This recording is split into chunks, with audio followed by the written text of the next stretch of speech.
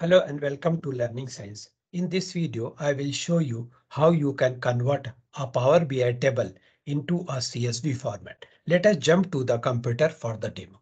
Let me show you my data table first.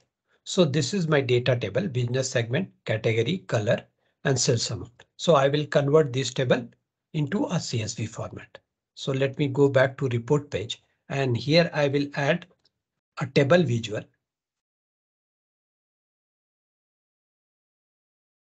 I will add all the columns from sales by category table, which I want to convert into a CSV format.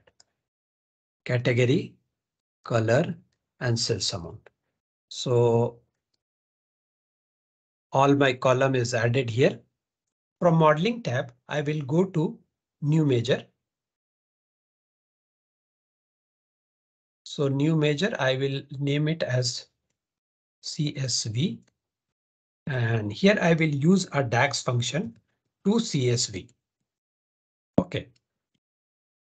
Now first parameter is table name.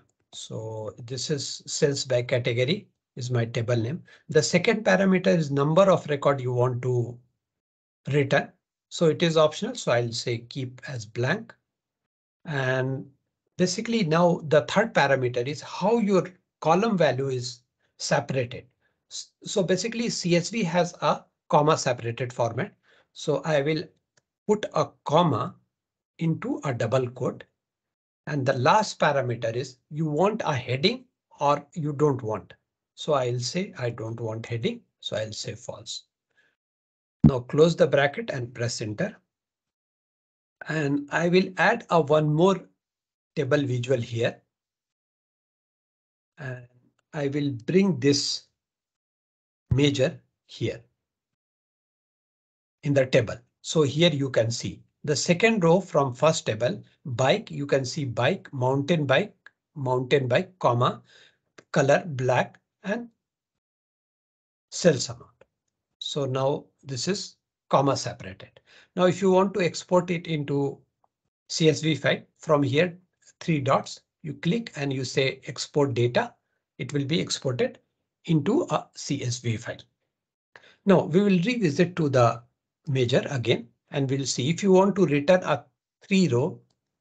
So here just add a 3. So you can see now 3 rows. Now if you want to add a heading, you say true. So hit the enter button and heading is added, but column heading is not directly. First is a table name and then column heading. So now let me show you Microsoft documentation. So this is Microsoft documentation for 2CSV DAX function. So here you can see all the 4 parameters which we have already discussed. That's all for this video. I request you to please subscribe my channel. Thank you for watching.